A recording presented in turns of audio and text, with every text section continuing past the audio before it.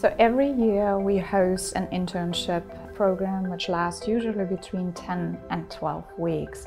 We have interior designers, architects, landscape architects, civil engineers, marketing interns, graphic interns, and they all come from a very diverse range of schools. We start with a 2-week charrette where the interns come in and they are tasked with a project which relates somehow to research we are doing, and it relates to real client contact. We try to be as real as possible. We were interfacing with a real client and getting to spend time with them and learn about their principles and the story they wanted to tell, and kind of tailoring our project to their needs made the charrette really meaningful to me. After those 2 weeks, they will be exposed to the office, to the broader project work we are doing.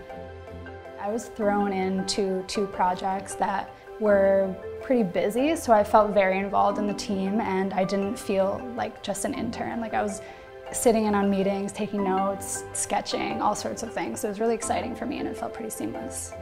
Though I was hired as a marketing intern, I've gotten to work on a landscape project, and I've also sat down with principals to discuss planning, landscape architecture, and urban design. I really appreciate the fact that Sasaki is collaborative in the way that design happens at all stages and all different departments get to really take part in that conversation. From all these projects of Sasaki I have researched, I feel Sasaki pays close attention to the whole city system and the power of landscape to the system.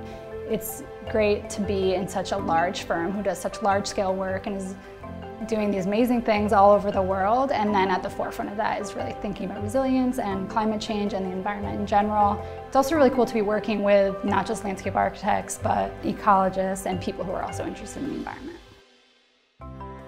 So my role at Sasaki started out as a landscape architecture intern, and throughout the summer it transitioned into a full-time position as a landscape designer. Yeah, I definitely think that Sasaki has been a real transformative experience in terms of my path towards design. So I was really able to gain a larger perspective on the lay of the landscape in terms of the design industry nationwide. The opportunities are really limitless, really, to what you can do with your career at Sasaki. Sasaki is a hot pot. Do I need to explain that? For me, hot pot is comprehensive for all kinds of ingredients, but its flavors varies in places due to the cultural diversity. When sitting around the hot pot, the warm air and the hot taste make people feel comfortable and close. So I think this is a feeling Sasaki gives me.